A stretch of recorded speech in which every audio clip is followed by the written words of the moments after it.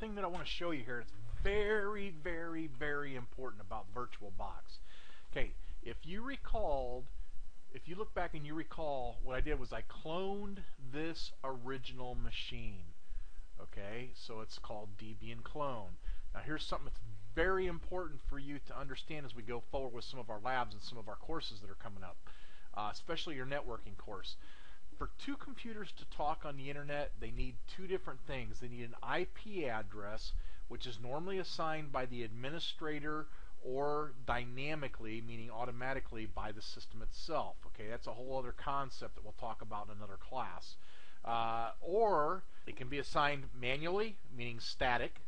All right, and that's where an administrator goes in and hard codes it, or it can be assigned automatically by a DHCP server. All right, most of the time we're going to use DHCP server in this class, but we are going to make some changes to that here in a couple minutes, so it's important you understand that. Now, when we cloned our machine, we made an exact copy of it, so we're going to have the same IP address and, most importantly, the same MAC address, MAC, Media Access Control. Now, what that is the MAC address is normally assigned by, or 99.9999% of the time it's assigned by the manufacturer of the network interface card that we're using in our system. Okay, but with VirtualBox we're tricking things a little bit. So what I have here is I have two computers that have the same IP address and the same MAC address. That is not going to work for us in a lab environment, so it's important that we go in and change that. Let me show you how you can do that. Let's go to our cloned machine, okay, and we're going to go to settings. Alright, come down to network.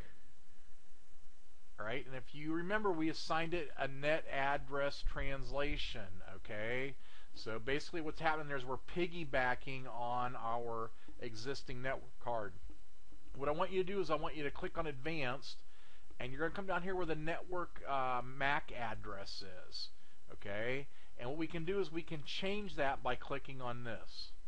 And if you see here, if you watch right here, you'll see these numbers changing. And the reason for that is I want you to have a different MAC address. Okay, so the first thing that we have to do is we have to go into our VirtualBox and we have to change the MAC address. Now, when I reboot this machine and start it up, we're going to go in and we're going to change the IP address. We're going to go into the static mode and we're going to change it.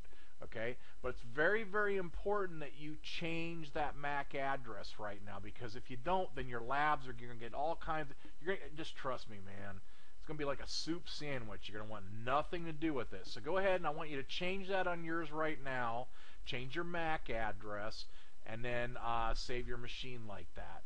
Okay, and that's gonna allow you a little bit more flexibility in some of the labs, and you're not going to have any headaches, and your system isn't going to lock up and do some really funky things. So do that right now. Thank you.